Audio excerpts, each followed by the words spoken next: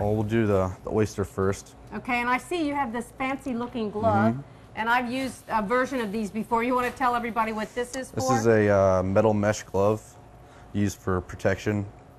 In case you slip and poke yourself, it's not going to penetrate your hand. Now, do you use that all the time, honestly? Honestly, I don't, but I probably should. Probably should. Been there, done that, I know. Okay, so what do we have first? This is the oyster. This is the oyster, okay. And what you're going to want to do is you're going to want to take the point of this knife. Okay. And you're just going to want to jiggle it in between the shell. You're at the point, This right?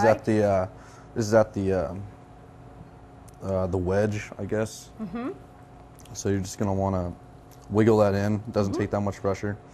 And then hold it on the cloth so it doesn't slide. Okay. Push and then twist.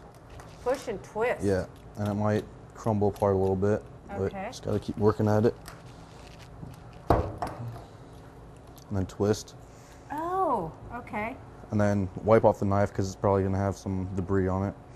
And then you're going to want to scrape off the top so that you get all the meat. You don't cut the meat in half. Oh, so you're scraping off the top? Yep. From the top half of the shell? Okay. And Well, that's there's an it. art to this, isn't it? Oh, look at that. Beautiful. And then an oyster is held together by one muscle. And you're just going to want to scrape that muscle off. And that's on the end? That's on the end, on the tip, point. Yep. And then that's it. That's very, very interesting. So is this the kind of oyster you steam, or is this the kind you can eat raw? You can eat that raw. You can. Okay, like on a raw Yep. oyster bar. All right.